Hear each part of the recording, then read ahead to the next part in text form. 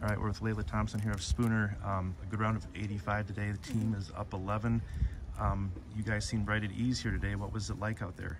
It was really cold and windy at first, but then the sun kind of came out, and then we just had some bogey golf, and it just like kind of came through at the end. Sure.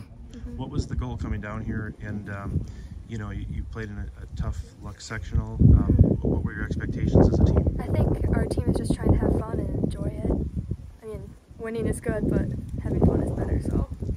Did you expect to shoot the kind of scores you did today as a team? And I mean, how would you describe your team? Is it a confident group? What was it like coming down here? I think we all have some confidence. We all struggle with sometimes being positive, but I think our team did pretty good today for a score. Sure. Yeah. What was the practice round like yesterday, and how did it get you ready for today? It was really cold, colder than today, and I think it just gave us some confidence, and then we just knew what the greens were like and the weather was going to be like, so sure, it just helped us out. What would you say the highlight of your round was today? Probably my irons. Sure. My 9-iron was really good today. My putts kind of struggled, but in the last hole it was pretty good. So that was a good one. Yeah. I mean, what did it feel like to end on that note? Felt really good.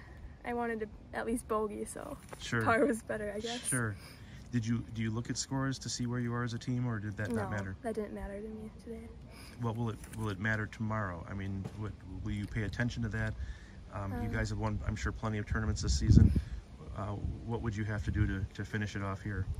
I think we just continue to have fun and see what happens. Absolutely. Go do that, Layla. Thank you for talking.